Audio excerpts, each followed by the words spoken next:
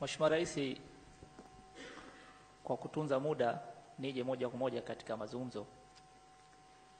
Kwanza kabisa nakushukuru sana kutuita sisi hapa.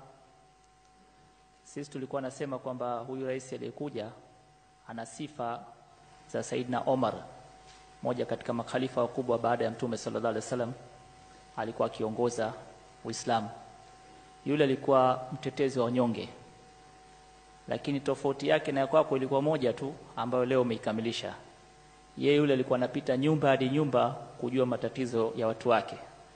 Sasa leo wewe umetuita sisi pamoja kusikia matatizo yetu. Tunakushukuru sana. Mheshimiwa Rais, mimi kwa jina naitwa Arif Yusuf Abdurrahman. Ni mwenyekiti wa taasisi ya Darul Irshad ambayo maarufu kama Markaz Tablighi Tanzania, ambayo makao makuu yake yapo Kiwalani.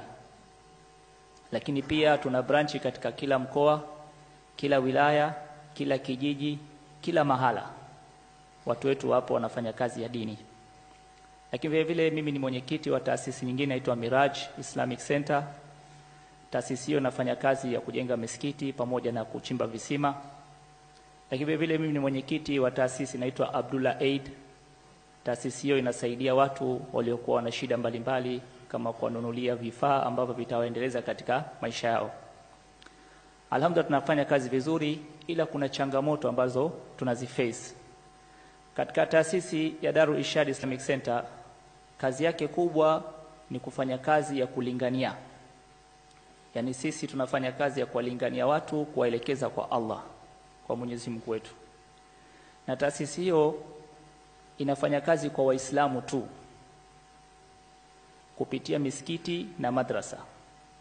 Hawa walinganiaji wanakuwa ndani ya nchi, wananchi wa Tanzania ambao sisi tumewasomesha vizuri kwa kufanya kazi hiyo kupitia mashekhe wetu. Lakini vile vile walinganiaji wengine wanatoka nje ya nchi. Makundi yanaitwa makundi ya tablighi. Watendaji wako wengi wanajua kundi hizo. Sasa changamoto tunayopata ndani ya nchi ni kwamba walinganiaji wale wakiwa katika sehemu fulani, ama mkuu wa mkoa au mkuu wa wilaya au taasisi za serikali ambazo zinakuwa kidogo wanapata wasiwasi, tayari wanahusishwa na ugaidi. Hasa mpaka kuja kuwa clear inachukua muda mrefu sana. Utakuta mkuu wa mkoa anatoa defender, anajaza mafuta ya serikali, anatoa na escort, anawabeba huko katika mkoa na kuja kuwarudisha Dar es Salaam kwamba hawa mimi siwataki katika mkoa wangu, magaidi hawa, fukuza. Tushafanywa namna hiyo. Nikamlalamikia Mheshimiwa Jafo, namshukuru sana, akanipa namba yake, akaniambia wakati wote kitokea jambo kama hilo utaniambia. Na changamoto nyingine tunapata, mashekhe wanaotoka nje ya nchi. Hao kuna mataifa ambayo yanatakiwa yapate visa on arrival. Alhamdulillah, kama tulivyowekewa utaratibu kutoka kwa Commissioner General, tupitie Baraza Kuu la Waislamu Tanzania BAKWATA, tunachukua visa zao kupitia kwao. Lakini wengine ambao wanatakiwa wapitie katika taasisi ambazo zinafanya uchunguzi wa ziada. Sasa huko kwenye uchunguzi wa ziada huko inachukua muda mrefu sana, mpaka wale viongozi ambao wanataka kuja wanamaliza likizo zao wanashindwa kuja katika nchi yetu. Hivi na makundi ya sopungwa 18 ambayo yanataka kuja katika Tanzania, lakini dokumenti zao zimekwama katika taasisi hizo.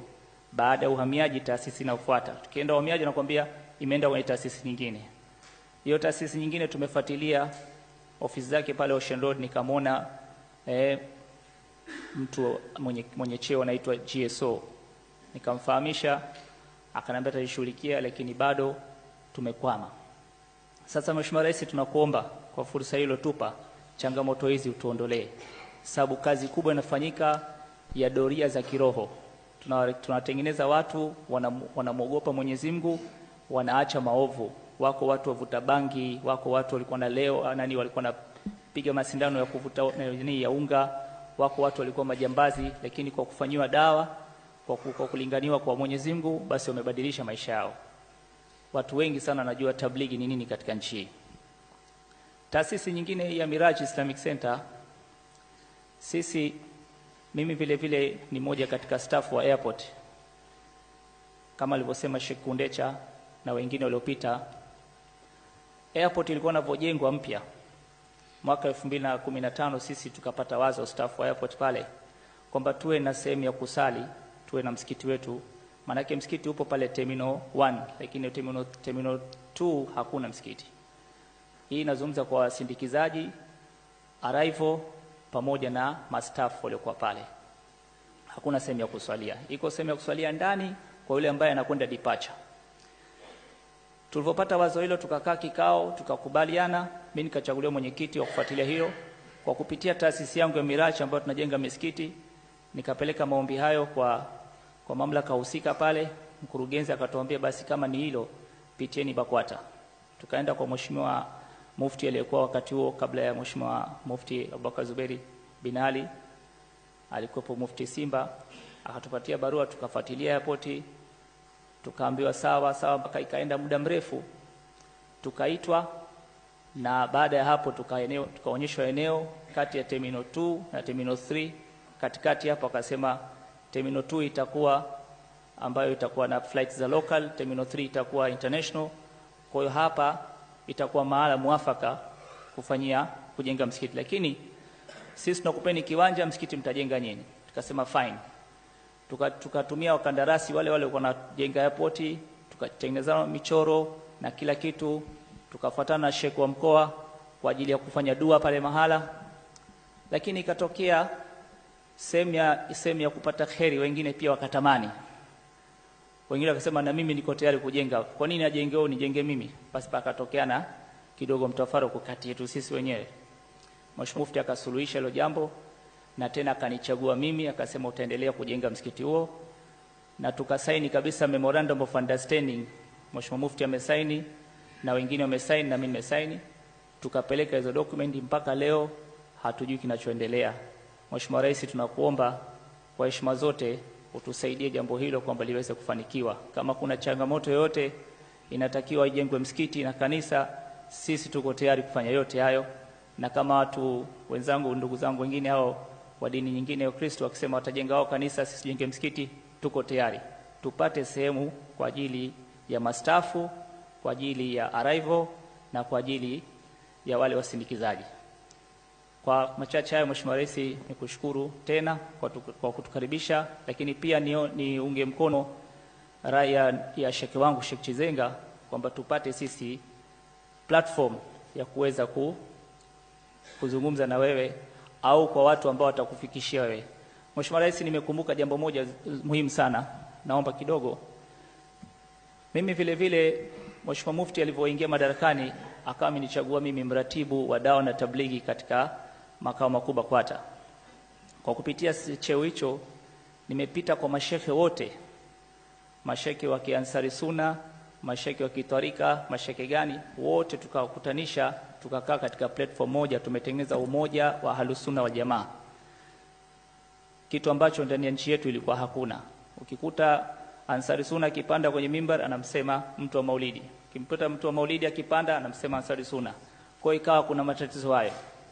Alhamdulillah tumekubaliana wote, Sheikh Undecha yuko hapa, Sheikh Kilemile yuko hapa, Sheikh Abdul Qadir Ahdi yuko hapa na mashekhe wengine wengi, wote tumekaa katika platform moja kwa umoja wetu wa Ahlus Sunna wal Jamaa. Tunaomba Mheshimiwa Rais utambue hilo, na umoja huu kwa ajili ya kuleta amani.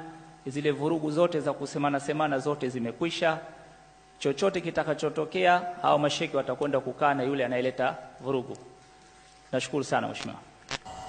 Mlioyasema ni muhimu sana, na ndio maana nawapongeza sana viongozi wa dini. Kuna mashehe hapa viongozi wa taasisi, katika kazi moja wanazofanya wanatangaza dini, lakini pia wanachimba visima vya maji. Taasisi gani hapo ilizungumzwa? Ndio mnafanya kazi nzuri. Na mimi niwaombe viongozi wa dini wote, hata katika sadaka zenu mnazopewa 10%, chimba hata kisima kimoja hapo kanisani au msikitini.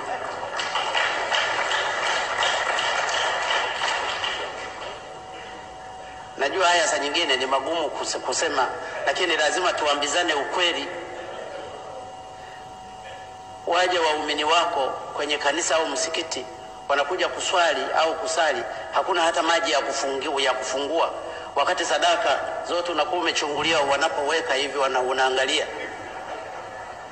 Na na nawaonaga wachungaji na viongozi wa dini, mashehe, huwa mko macho kweli kwenye kile kikapu cha sadaka kile kinachoweka, na maaskofu hivyo hivyo na mapadri.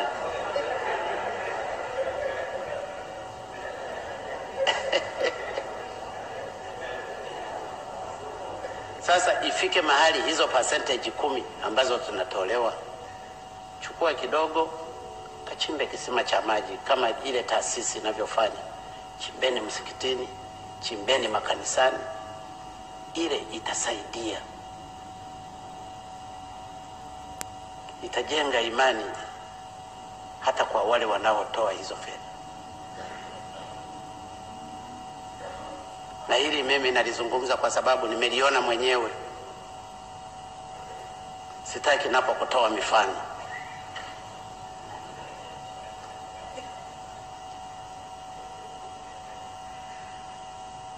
Lakini